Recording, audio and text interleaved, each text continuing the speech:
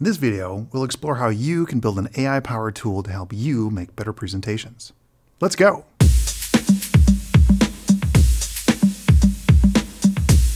Hey folks, welcome to Build with Google AI, where we explore how you can build practical solutions with Google AI technology.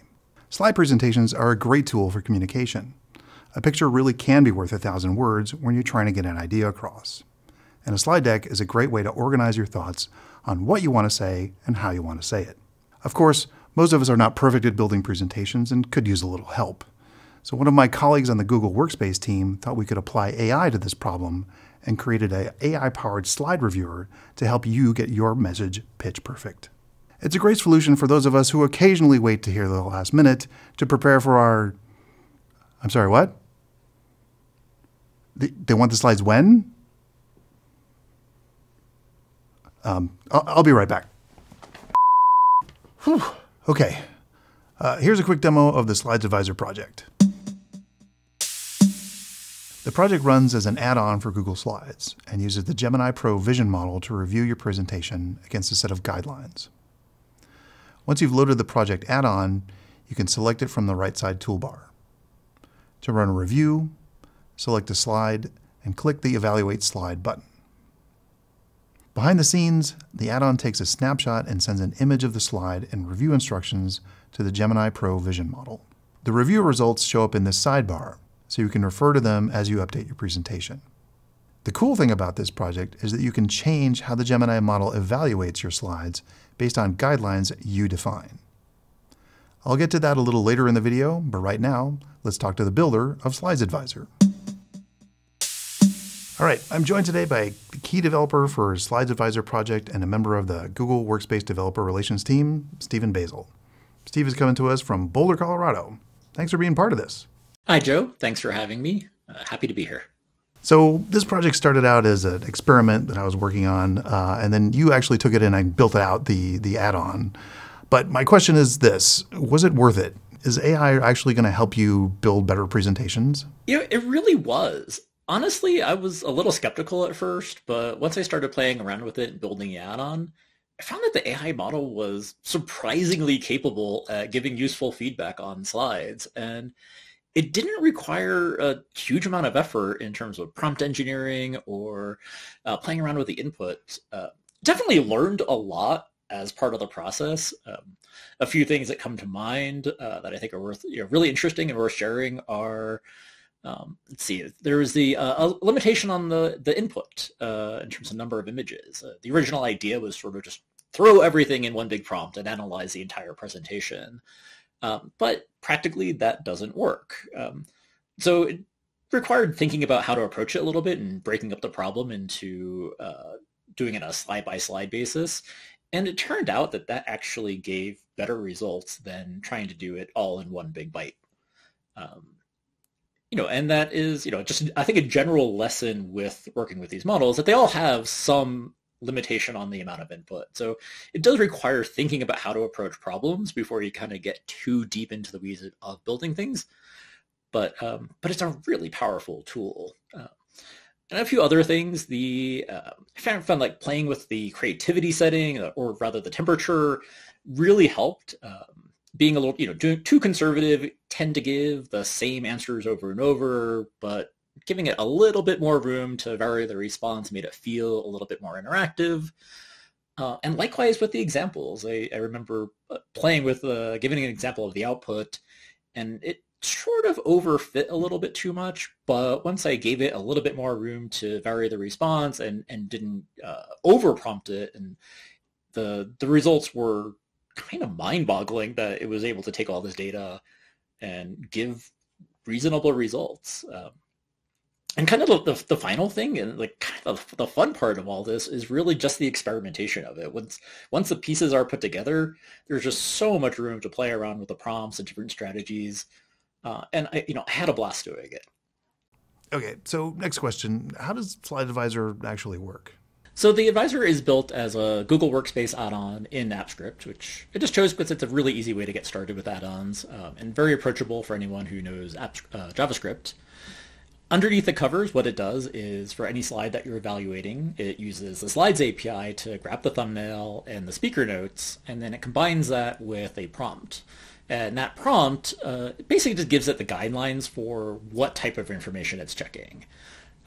And it's just, right now I just went for pretty standard guidelines on what to look for in slides. And once it gets the result back, renders it in the sidebar of slides, and hopefully it is useful information. Okay, so next question. If I want to extend Slide Advisor, how do I actually go do that? So the code is going to be on GitHub, and really the place I would start for anyone who wants to play around with this is look at the prompting. Right, that's the thing that really controls the behavior of it the most. So again, the things I put in there were pretty basic guidelines about what to look for, but that might not be right for you or for your organization. So, if you have your own standards about what makes a good slide or a good presentation or different rules you want to enforce, just changing the prompt text will go a long way in customizing it for your needs. Okay, so from what you've explained, you haven't really built a brand new AI model. You're just using an existing one. So does this really count as AI development? Oh, absolutely. I mean, yeah, sure. I'm not training my own model or anything like that or doing fine tuning, but it is applied AI, right? And it's putting that model to work in, I think, a really interesting way. And, if I take a step back and think about, okay, if I had to approach this problem just using traditional programming techniques, I'm not even sure how I would do that. Not saying it's impossible, but it's definitely in the category of impractical and probably too hard to, want to go do it. But I think that, that's kind of the reason why this is so interesting. And, especially for people like myself, I've been programming for a long time. I'm, more familiar with traditional programming techniques. But this opens up so many new possibilities that I just wouldn't have even thought were possible before. And, this idea of being able to take some image and some text and just a description of the questions I want answered and have it work without really having to do a lot is just incredibly powerful, and, there's so many more use cases I want to explore with this, and really happy to have done this and have a new tool that I can use for tackling problems.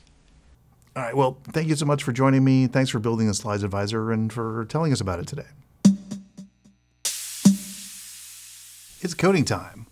Let's look at how you can extend Slide Advisor's AI-powered review features. Don't worry about taking notes. There's a detailed tutorial linked in the description. Slides Advisor is a Google Apps Script project with a few components, including the main execution functions, user interface, code for getting the slide information, and the code for prompting the Gemini model. You'll need to set up access to the Gemini model, and I'll cover that in detail in the written tutorial. This AIGS code file contains the review instructions that guide the AI model in evaluating the slide and providing feedback. You can modify how the Gemini model evaluates the slide by changing these instructions. For example, in the output, I'd like the score to be on the same line as the category heading, so let's change that. Show the score next to the category heading. I also think this category heading should be called message instead, so let's change that too. Further down, you can set some more parameters for how the model operates. This temperature value lets you set how much variation the model is allowed in its response. You can set this value higher to get more creative responses, but we'll just leave it at 0.1 for now. Once you've completed these changes, save the code file and then reload the Google Slides page to refresh the add-on. Now let's rerun the evaluation and check out the result.